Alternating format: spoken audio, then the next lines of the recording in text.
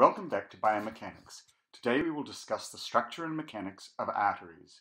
We will start with the gross anatomy of the systemic and pulmonary circulations, and then examine the microscopic structure of the vessel walls. Next, we summarize the mechanical properties of arteries and methods for testing them. Residual stress and strain are important concepts in biomechanics that have best been studied in arteries.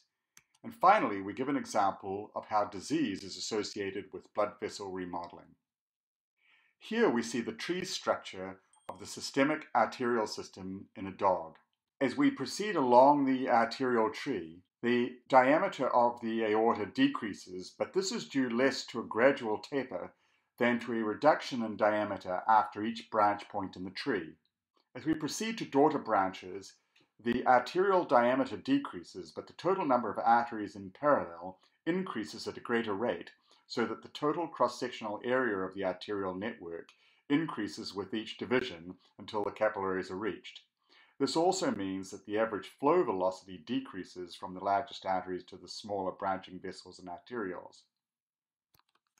Large and small arteries and arterioles have three layers: the intima, which is the single layer of endothelial cells on a basement membrane; the media, which has smooth muscle cells; and the adventitia, which includes connective tissue, nerves, and smaller vessels called the vasa vasorum.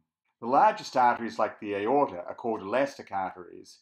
Their media contain elastic laminae, seen here, with gaps or fenestration, while the smaller muscular arteries, such as the resistance vessels, which have the greatest pressure drop during the circulation, have a greater fraction of the wall thickness occupied by smooth muscle and a smaller fraction of elastic tissue. The basic functional unit of artery walls is referred to as the musculoelastic fascicle.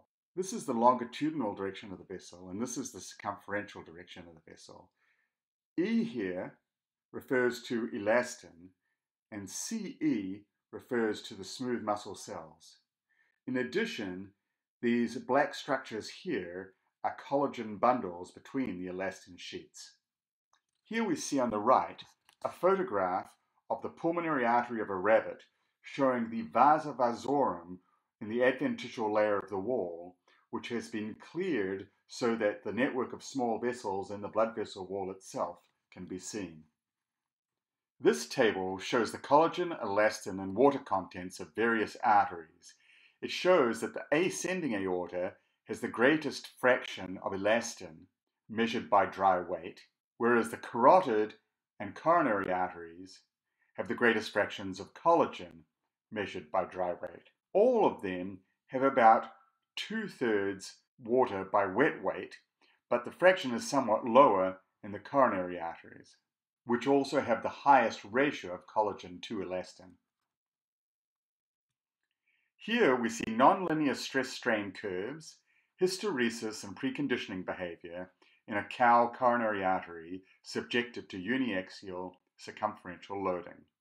The stresses here are in kilopascals, and note that, especially after the tissue has been preconditioned, the stiffness is very low until the strain reaches about 20 or 25%. Blood vessels are nonlinear, and plotting the circumferential tangent modulus versus the circumferential stress for various sections of the dog aorta, we see that a linear fit, i.e. an exponential stress-strain relation, is not a particularly good approximation for any of the samples, especially here in the aortic arch closest to the heart. Moving away from the aortic arch, where the elastin content is highest, to the distal thoracic aorta, the linear approximation gets a little bit better, but is still not a good approximation at low stresses. Hence, while arteries, like other soft tissues, are nonlinear, unlike many other soft tissues, an exponential stress-strain relation is not such a perfect approximation. Stress relaxation is seen in arteries like this sample of bovine coronary artery. Note that the instantaneous stress here is about 225 kilopascals, compared with an asymptotic stress of about 150 kilopascals after about 30 minutes exposure to constant strain. Artery walls are non-homogeneous, anelastic, and anisotropic. The stress-strain relationship is nonlinear, and the mechanical properties depend on vessel type, location, condition, and environment. Moreover, the vessels may be branched, curved, and sometimes even tapered. However, some common simplifying assumptions in the analysis of arterial mechanics include the assumption that the wall is homogeneous, pseudoelastic, and incompressible. Occasionally, the wall is considered non-homogeneous with two separate layers. Normally, the intima is ignored. The shape of the vessels is assumed to be a thick-walled cylindrical tube.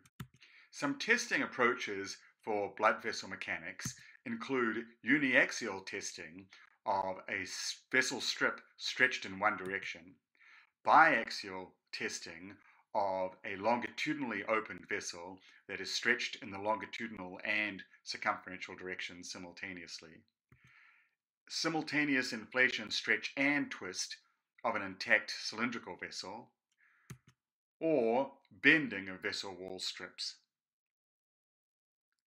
This motorized experimental apparatus can simultaneously inflate, stretch, and twist an artery while measuring strains with the video camera, torque with the torque transducer, axial load with a transducer not shown, although the linear motor for applying the axial stretch is seen, and pressure with a pressure transducer.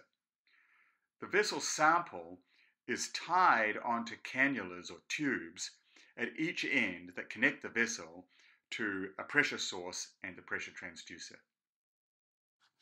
This three-point bending apparatus was designed by Y.C. Feng to test small strips of artery wall.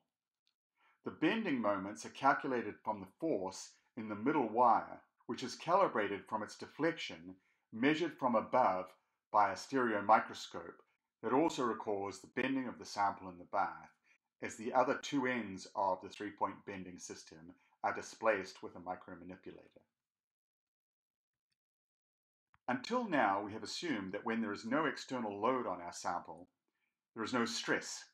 But that is not necessarily the case, especially for a sample that is cylindrical, or what is said to be multiply connected. The presence of pre-stress or residual stress in the unloaded vessel segment on the left can be seen when a radial cut is made and the vessel immediately springs open. The angle that the vessel opens up to, about 90 degrees in this example, is called the opening angle and is a measure of the residual strain. You can think of the residual stress in the unloaded sample as the bending stress required to close this ring back up.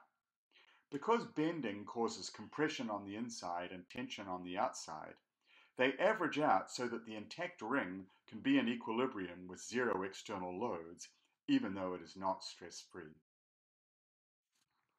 The opening angle, and hence the residual stress and strain, vary markedly along the length of the rat aorta, from almost 180 degrees by the heart to less than zero at the middle of the aorta, which means that the vessel actually doubles over itself when it's cut, and then back up to about 90 degrees at the distal end of the aorta at the iliac bifurcation. Arteries grow and remodel when the blood pressure increases. In the lung, this can be achieved quickly by subjecting the animal to low oxygen or hypoxia. Note that after the pulmonary artery pressure rises, the arterial wall starts to thicken within 12 hours, and this continues over the next week or two. In summary, blood vessels form arterial and venous networks in the systemic and pulmonary circulations. The vessel walls have an intima, media, and adventitia. They have a composite tissue structure that affects vessel properties. Vessels are nonlinear, anisotropic, viscoelastic, and exhibit preconditioning behavior. Biaxial testing is used to measure anisotropic properties, or sometimes even triaxial testing. Blood vessels have residual stress in the no-load state, and blood vessel structure, mechanics, and residual stress can all change or remodel with long-term changes in blood pressure.